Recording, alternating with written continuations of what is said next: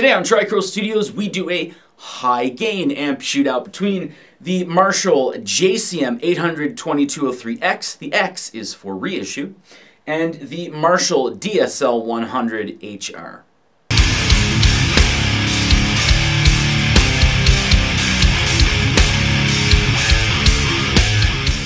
Now I have to reiterate here, this is a high gain only shootout. So you're basically going to hear metal and hard rock. You're not going to hear any cleans or anything like that.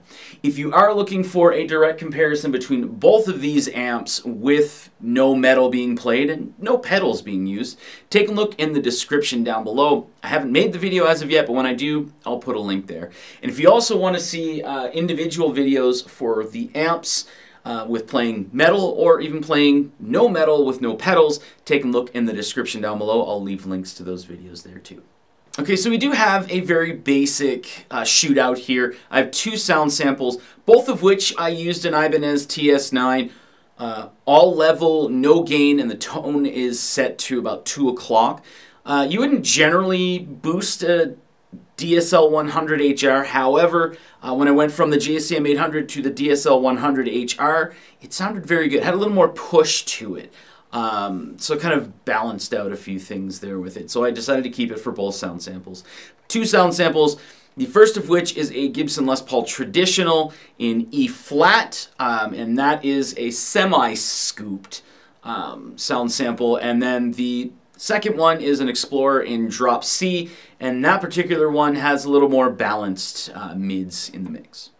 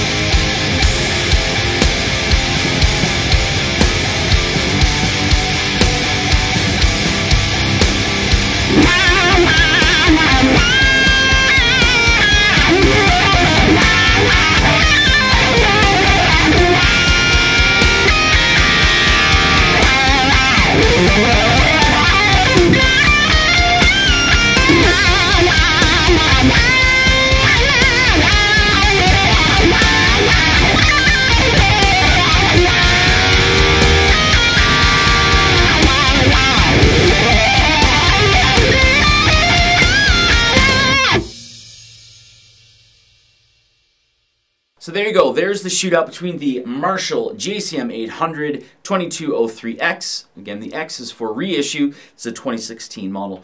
And the Marshall DSL 100HR, not to be confused with the DSL 100H, which is the first iteration, and definitely not to be confused with the JCM 2000 DSL 100. That is the initial and the original version of it, but this is a Vietnamese with a resonance control rather than a deep switch.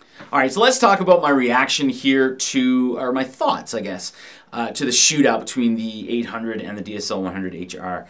I kind of knew that I would hear very well balanced mids in the JCM 800, that low end and the high end that falls very favorably for the amp. It's not too much, and it just allows a lot of other frequencies to come in.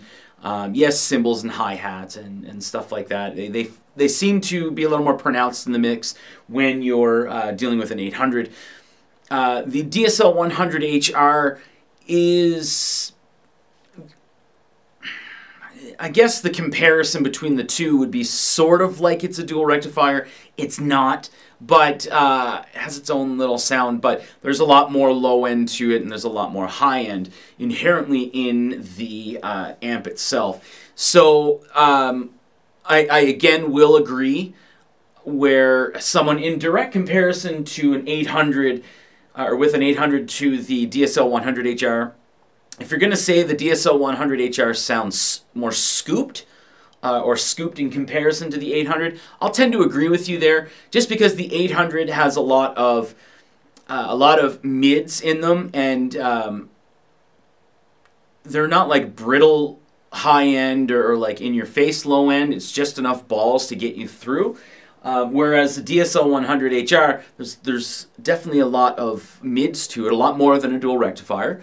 And it has that really deep, thudding low end to it and semi-piercing high end to it. So in each occasion when you're dialing it in, you have to be careful of that presence knob and be careful of that treble control. My presence, in this one, I actually kept it at noon, where generally I'd keep it around like 10:30 or 11.